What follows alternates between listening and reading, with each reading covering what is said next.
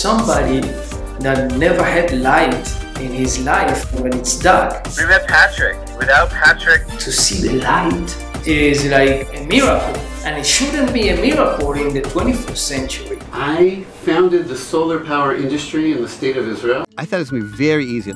See the sun, it's always shining. 6 months max. We've lived our whole lives in debt.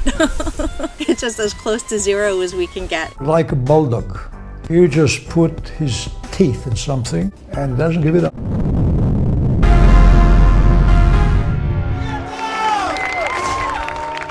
We also did the first solar fields in Africa.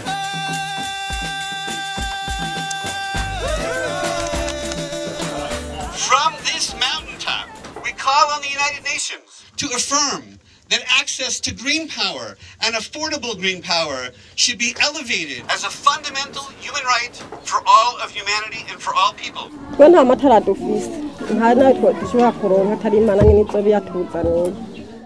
the meetings, there's a man standing behind me. I don't know who he is. So now he has heard our proposal. This is very dangerous. He just heard $100 million. I actually told the Israeli government, if we see corruption, we're leaving. Mazel tov. This solar energy.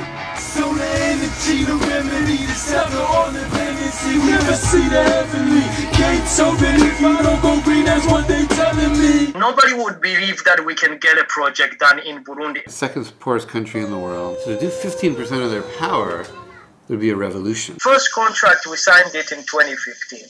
A day after, there was a coup attempt.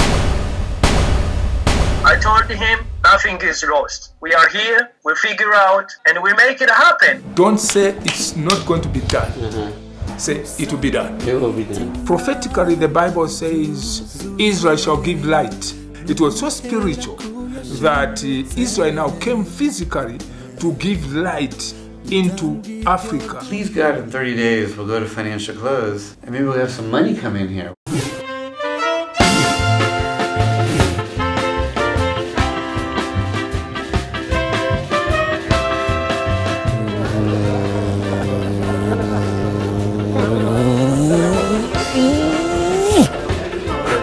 It's done.